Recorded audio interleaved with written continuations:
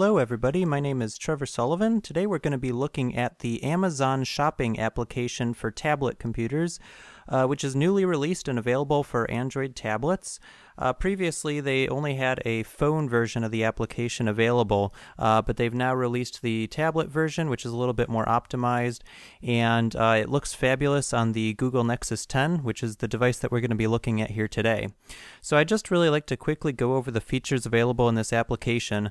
We're at the home screen right now, where there's a variety of banners that allow you to kind of view some hot deals that they have available.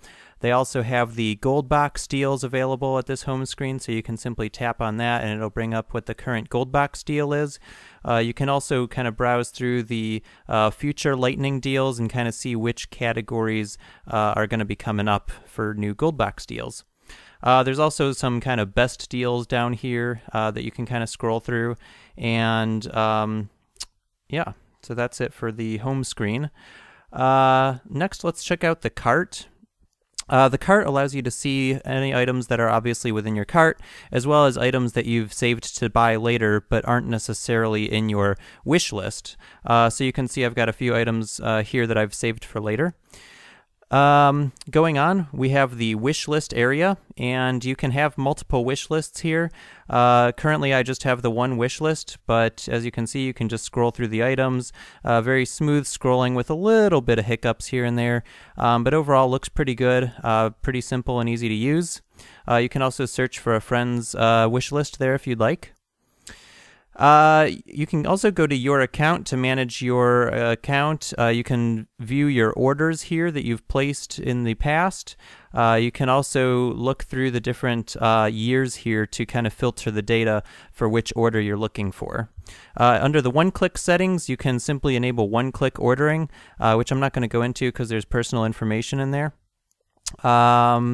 And yeah, I mean, that pretty much sums up the app. I will go to the recommendations area again, and we've got the ability to kind of filter for different departments, and I really like this because Amazon has a great recommendation system. There's some strategy games that I personally like, and it's actually recommending some interesting looking games here.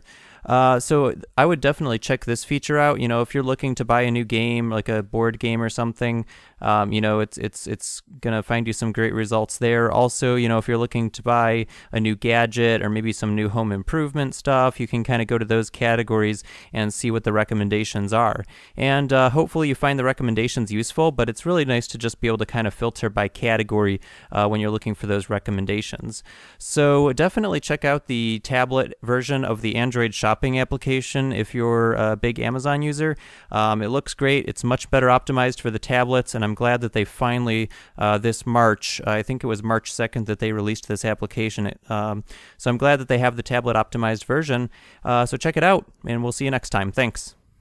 I will also mention that I would like to see Amazon develop a couple of home screen widgets for Android tablets that allow you to view your wishlist items, as well as view order history, and maybe even some product recommendations.